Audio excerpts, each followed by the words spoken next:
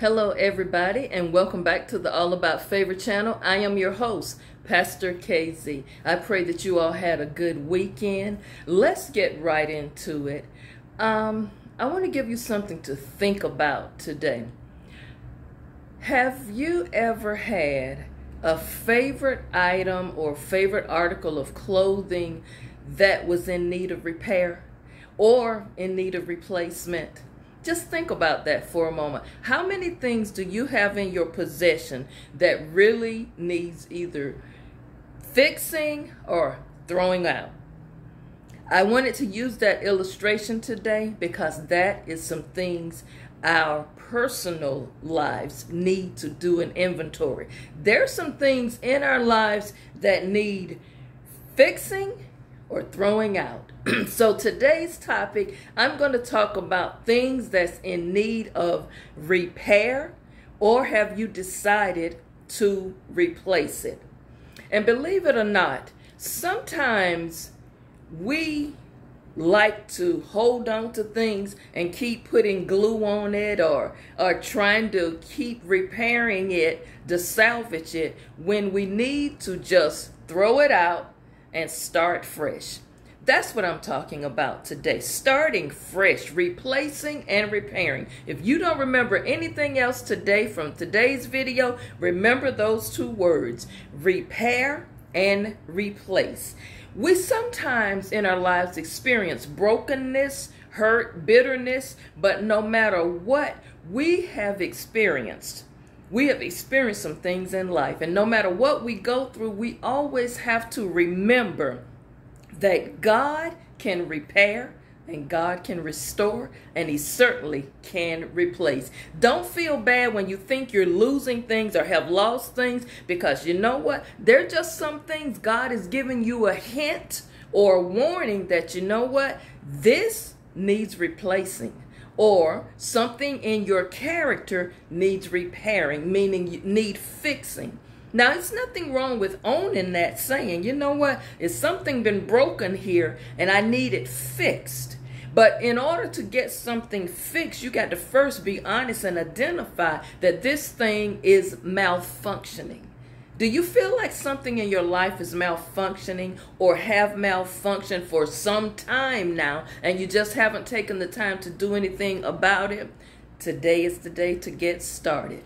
You've got to be, though, a willing participant. God is not just going to come in and replace and repair something if you're not a willing participant. If you are going to fight against God coming in, making some changes that are necessary changes, by the way, it's not going to work. So you have to be a willing participant to get things done. This is a process. Things are not going to change overnight, but you've got to start somewhere. Now, let me say this. There are attacks. The enemy attacks us, and these attacks, sometimes the disappointments, the letdowns, those things are going to come. The enemy has a knack for just coming at the right time. He has a knack for always arranging all types of events and situations to cause a lot of damage. But when this damage is being caused, you've got to be honest and right away say something is wrong here, something is broken here, something got to be fixed. This has to change, and it has to be done expeditiously.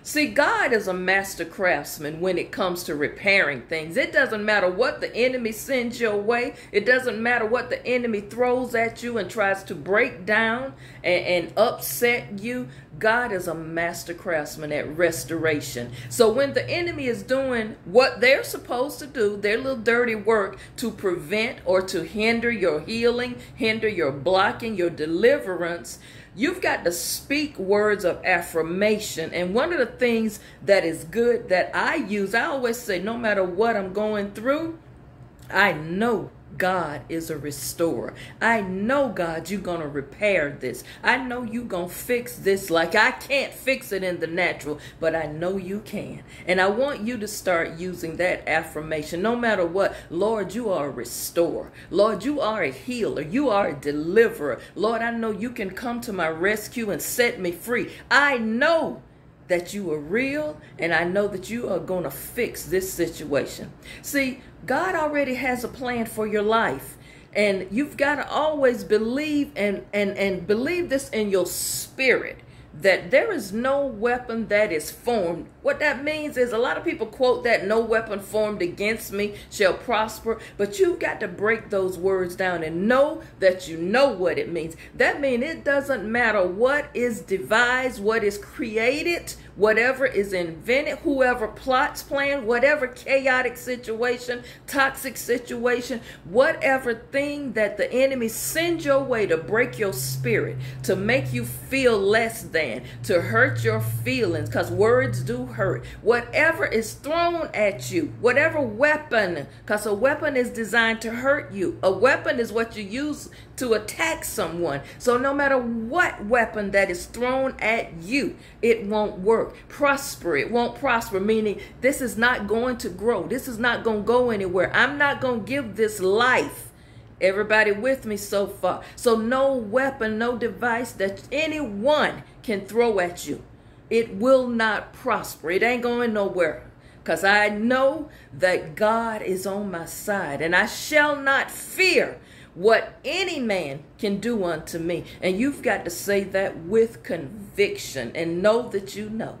No matter what, y'all, get yourself focused, find your balance, and no matter what you're doing, you protect your peace and make your peace a priority. Thank you so much for watching. I pray that today's video, we kicking the week off with some positive affirmations, because believe me, if you have not been through a season of testing, when it comes, you better be prepared. You don't wait to get prepared for a storm. You already have your storm supplies in your pantry, already have your water in your home. So you've got to be prepared at all times when the attacks come.